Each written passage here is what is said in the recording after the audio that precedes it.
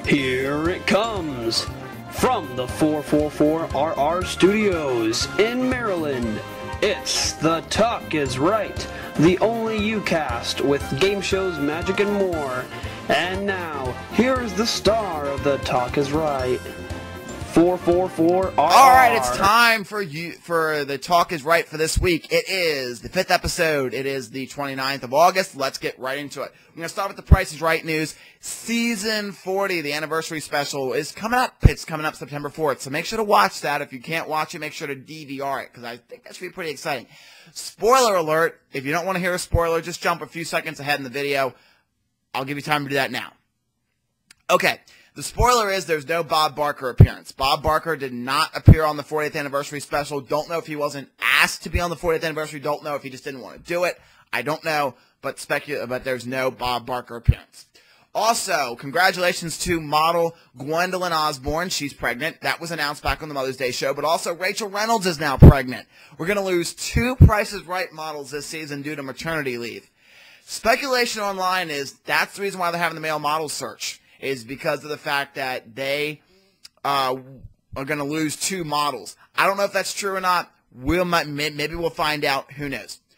Okay, we're going to shift gears a little bit now. Oh, and the season 41 premiere of The Price is Right starts September 24th.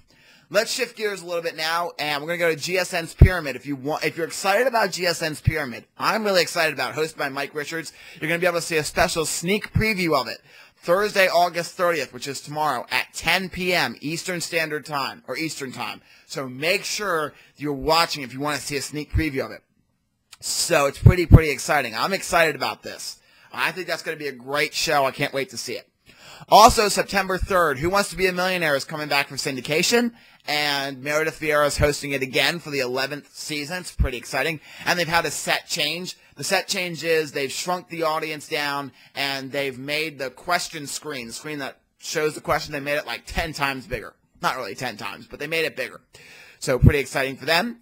Also, if you're in the Los Angeles area, or the Southern California area, or you're planning to visit, or you live or plan to visit, and you want to be on a game show, they're now casting for a new NBC game show from Howie Mandel and the producers of Deal or No Deal called White Elephant. Why does that name sound familiar? It's going to be just like the old holiday-themed party game, where contestants select unmarked boxes from a warehouse containing millions of dollars in prizes. Each contestant is faced with a decision to keep his or her prizes that have been revealed or swap it for someone else's unopened box. When only 2 contestants remain, they must decide to steal or share the prizes they've earned during the game in a prisoner's dilemma endgame. So, this is going to be pretty exciting. I think the White Elephant game is going to be a great game show. I honestly do. I love Howie Mandel. I hope he also not just produces, but also hosts it too, because I love Howie Mandel. He's great. And I think this game is going to be pretty exciting because somebody could have, let's just say, a motorcycle in their box. Like a picture of a motorcycle. Say, you've won a motorcycle. Would you like to trade that away, or do you want to keep it? And they're like, I want to keep it. The next box could be open, could be a brand new car. So I'm excited about this. Not saying that cars are going to be part of the prizes, but they could be. So I'm excited for this White Elephant game show. More than likely, it's going to probably air during the Christmas time frame. It's probably going to air during Christmas. So during the holidays, just like that show with Ben Bailey from Cash Cab, that Who's Still Standing show. That one premiered during Christmas. That probably won't come back. I didn't really like that as much. I thought the gameplay was too slow. I thought GSN's Russian Roulette was faster of gameplay. You need to have quick gameplay for a show like that. Speaking of GSN, congratulations to them. Their American Bible Challenge debuts at a jaw-dropping 1.73 million viewers. It is their highest-rated show ever. The long-reigning champion was the Big Bucks documentary, The Press Your Luck Scandal, with Michael Larson. They had a special on that, and they showed the show in its entirety and had how he did it and everything. That was the highest-rated show for a long time. But now, the American Bible Challenge is even higher at 1.73 million. Plus, it got a 0.4 rating in the key demographic of 14 to 49. So, good congratulations to them. I have a feeling this show is going to be on for a while. I missed it when it was on for its premiere. But that's all right. Their new episodes will be premiering, so I'm so excited to see that. So I'm excited. Also, bad news came for Beat the Chiefs, which by any other standard would have great numbers but dropped off huge. It lost almost 70% with only 521,000 viewers. We'll see how it does in week 2, but I don't know, that might drop off. I mean, 70% of viewers, Beat the Chiefs was on right after the American Bible Challenge, and 70% of the people who watched the Bible Challenge didn't watch Beat the Chiefs. We'll see. All right, so also Steve Harvey's Family Feud premieres September 17th, so make sure to watch that. This season looks funnier than any other season, so I'm really excited about that. Also, I forgot to mention, Millionaires season starts next week on September 3rd. Okay, now we're going to move into the YouTube's Speaks for this week, and the winner, I can't declare a winner. I got 2 YouTube Speaks for this week, and 2 video responses. I think more people posted videos, but only 2 people did a video response. You have to post them as video responses if you want them in the running for the winning.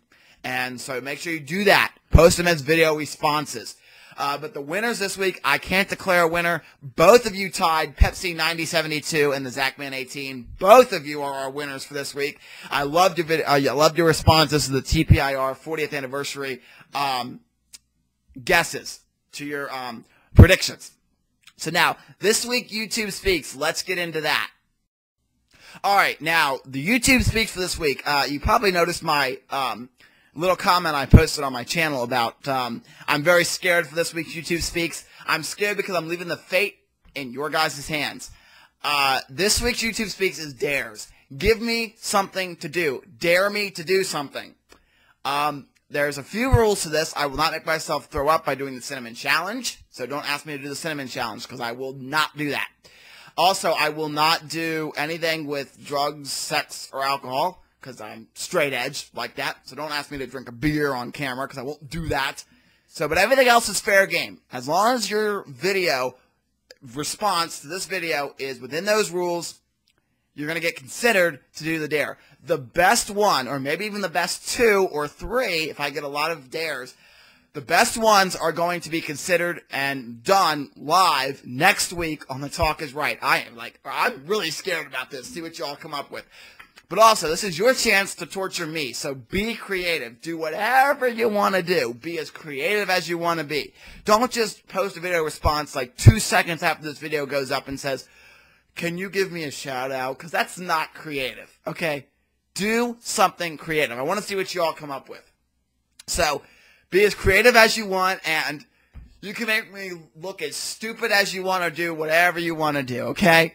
But as I said, if your video is not within those rules, if, you completely do something and I don't like it because it's not within those rules, it's not going to be considered. It won't be considered also if you don't post your video as a video response. Make sure it's a video response to this video because it won't even be considered. So post it as a video response. Can't stress that enough because last week for YouTube Speaks, I got some that were not video responses that I saw. They have to be video responses if you want to be considered. Maybe you're asking yourself, how do you do a video response? I'm not sure. Well, in the comment box where you post comments, click on the comment box, and to the right of the comment box, it will say, post a video response. You click on that, and it's going to give you an option of all of your videos that you have uploaded to YouTube. Click on the one you want to submit as a video response. You click that, and it's going to say, this author is going to have to accept your video response before it's posted.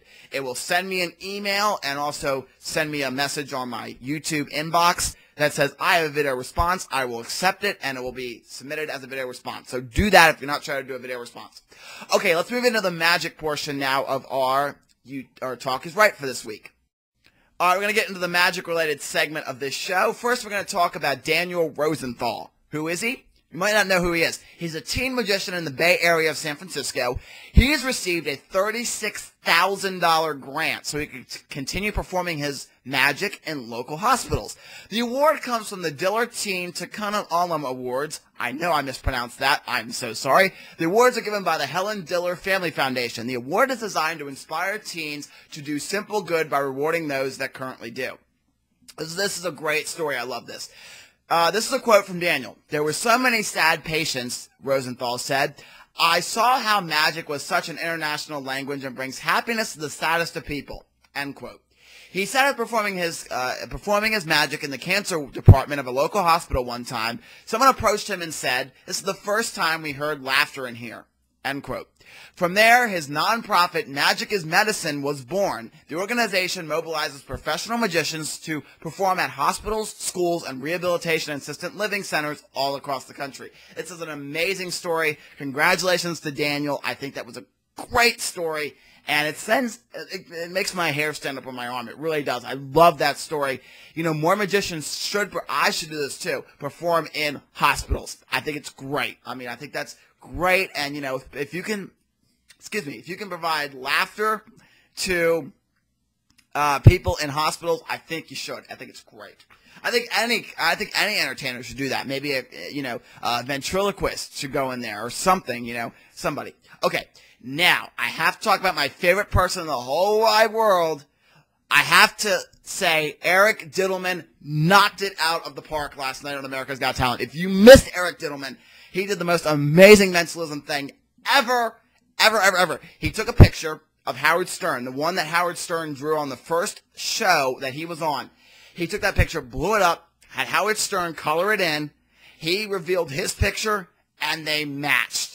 It doesn't even sound that cool when I talk about it. You got to watch the video on NBC.com. Go to NBC.com/America's Got Talent. Click on Eric Dittelman's page. Watch his act last night because it was great. He also did a trick where he had the audience at home and in the studio audience think of two simple shapes, and the simple shapes matched. I mean, they didn't match for most people, most people they did match. A few of them didn't get it, but most people got the shape correct, including myself watching on TV. So, Eric Dittelman, I applaud you, my friend. I back you 110%. I really, really do. I think this guy is great. He needs to win this show. A magician needs to win America's Got Talent, and I think hopefully he'll go to the finals. This year there's no top 10 acts, so there's only going to be 3 people moving on tonight. I hope Eric Dittelman is one of them. He is somebody who I would go to Vegas and pay $70, $80 to see in a big theater. I really would.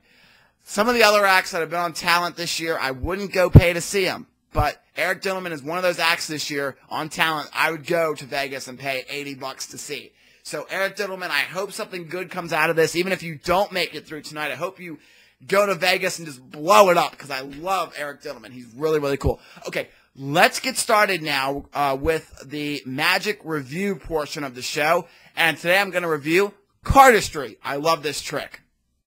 All right, so cardistry, it's an amazing effect. Let's show you how this works. Let's explain the trick. So the spectator would say stop whenever they want. We'll say they stop right there. This is going to be their card. I'm not going to look at it. Place it back in the deck. And now this is going to be a really weird trick, but I'm not going to do the trick. No, a great thinker is going to do the trick. Leonardo da Vinci. You all looking at me like I'm weird. But no, this is actually true. Let me show you. Da Vinci is going to do this trick. Watch. If I just go like this.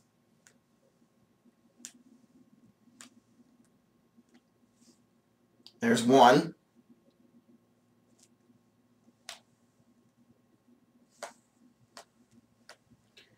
There's two. All right, watch. There's 3. I'm not the best painting in the world. I'm not the best artist, so my painting's not coming out very straight. Now, what was your card? Is it the 5 of diamonds? And there we go. Right there, the Mona Lisa is holding the 5 of diamonds. And that is cardistry, where you make the Mona Lisa appear. I've got to tell you, this trick kills, okay? This is one of the best effects in magic. People will not expect the Mona Lisa to appear. Spectators, when you do magic for them, already have this mindset that, oh, he's going to do something stupid like, oh, is this your card? But when they see the Mona Lisa appear, it just the trick kills. It really does. The There's another version of this trick that is put out where it's a brain scan image, where it's a picture of a brain and the card's in the brain. I don't like that one as much. I like the Mona Lisa better. I don't know why. I just like the Mona Lisa better. So this is a really, really good trick. Another good thing I like about this trick is there are different changeable cards.